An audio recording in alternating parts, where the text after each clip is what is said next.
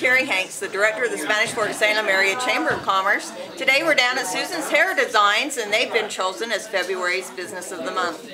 With me today is Carrie Robarge, our president, and Brad Tanner, our vice president.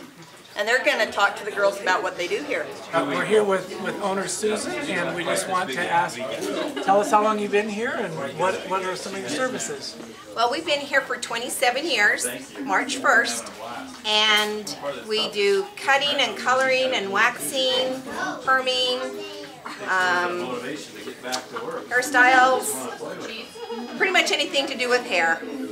And a little bit of therapy. And oh yes, lots of therapy. Lots of therapy. Susan and ladies, is there any town gossip that's ever talked about around here? Never. Any Not town in here. Never. Good. That's all we really wanted to know, is to make sure there's no town gossip going on in here. I'd like to just make one shout out to Susan and her efforts with the Easter egg hunt each year that the Chamber puts on. She's spearheaded that for many years. So as your children are down there picking up eggs this year, make sure you pat Susan on the back. Hey, Put some mousse in his hair. did Bonnie really just work on your... Oh, there we go. Can we take a little more off the top, Goose? So, how long does it really take Bonnie to work on you? Well, first of all, she charges me a finder's fee. She has to find the hair first.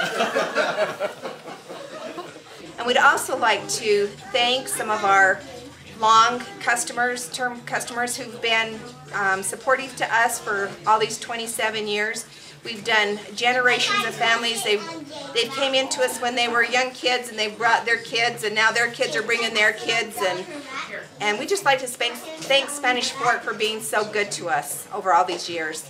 And I'd also like to thank the girls who've stuck with me all these years.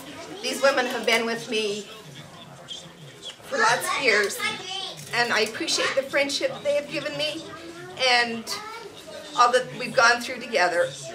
And I just want to thank you guys for your love and support. Well, thanks for putting up with us. Anything you guys would like to say?